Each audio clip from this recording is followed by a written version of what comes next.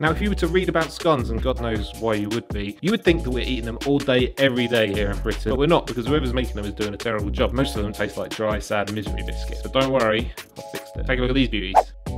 Let me show you how it's done. Into a bowl, place 375 grams of plain flour, 70 grams of caster sugar, 23 grams of baking powder, 3 grams of salt, and 60 grams of unsalted butter. And mix everything together until it looks like fine breadcrumbs. Then add 115 grams of buttermilk, 1 egg, and 1 egg yolk, and mix again until the dough just starts to come together. But before everything is completely mixed, finish off with 115 grams of sultanas and mix one last time just to bring everything together. Do not overwork it. Roll out the dough to an inch thick and stamp out the scones using a circle cutter. Place the stamped out scones onto a baking sheet and brush the tops with a little bit of beaten egg yolk, and then leave them to prove for about 10 minutes. Then bake at 200 degrees for 15 minutes until risen, firm, and golden brown. These are best eaten warm out of the oven, so tear them in half, spoon on some jam and cream, and I don't care which order you do it in, apparently people do. And go to town on these scones because they are